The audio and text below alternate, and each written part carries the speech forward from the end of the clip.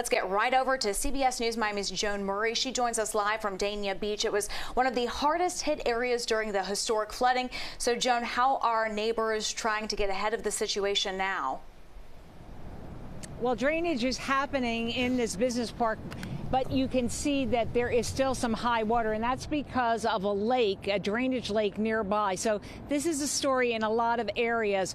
Draining has happened, but there are pockets of flooding that still exist. And we were looking at some areas, including Fort Lauderdale, where they have solutions to the flooding problem. But the water actually came to here. And it came in my laundry room. Floodwater nearly invaded his Fort Lauderdale home last week. John Machonis lives in Edgewood, the neighborhood devastated by flooding 14 months ago. Last year was insane. Last year was 4 feet of water in my house. Did you replace everything? Yes. His neighbor, Tony Schreiber, got a couple of inches of water in his home. He says the city did help. There were a lot of drainage trucks here immediately after we had all the rain, which is great, because we got the water back down again, and if it was going to rain again, it would have kept it from getting worse. What would be better if there was something preemptive?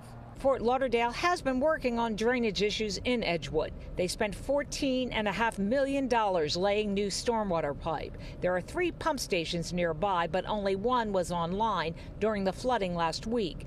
In their progress report, they list all the projects underway to get ahead of the flooding. Edgewood shows nearly completion.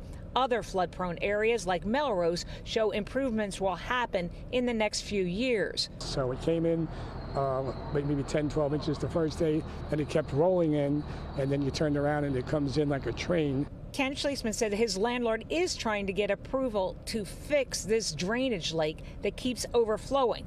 But he does wish Dania Beach would send pump trucks after storms like last week's. Well, I wish they would come out and maybe pump the lake down for us once in a while. Once it gets caught, they get caught up doing their thing, taking care of everybody. Come down, maybe get this lake drained down a little bit, because it's never done this before. I've been here since '92.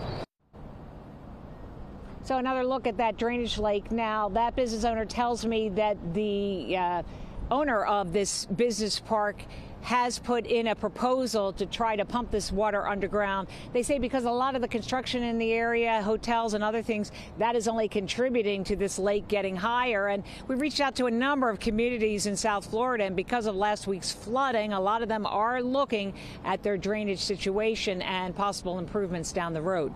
In Dania Beach tonight, Joan Murray, CBS News, Miami.